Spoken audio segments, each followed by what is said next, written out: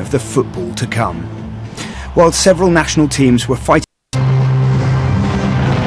colourful, exciting and full of fireworks, it was, the organisers hope, a sign of the football to come. While several national teams were fighting it out on the pitch for a chance to play in next year's European Championship, one of the co-hosts, Ukraine, was unveiling its showcase stadium.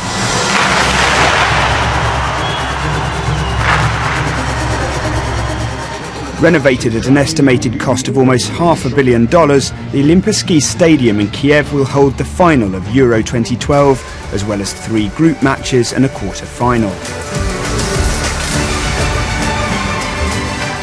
The refurbishment of the 60,000-seater complex was beset with delays and controversy, something which critics have said is true of much of the preparations and infrastructure in Ukraine and their co-hosts Poland.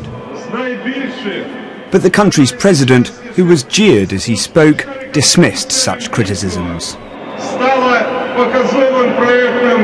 The reconstruction and opening of this stadium demonstrates to the whole world that we can have business in the Ukraine.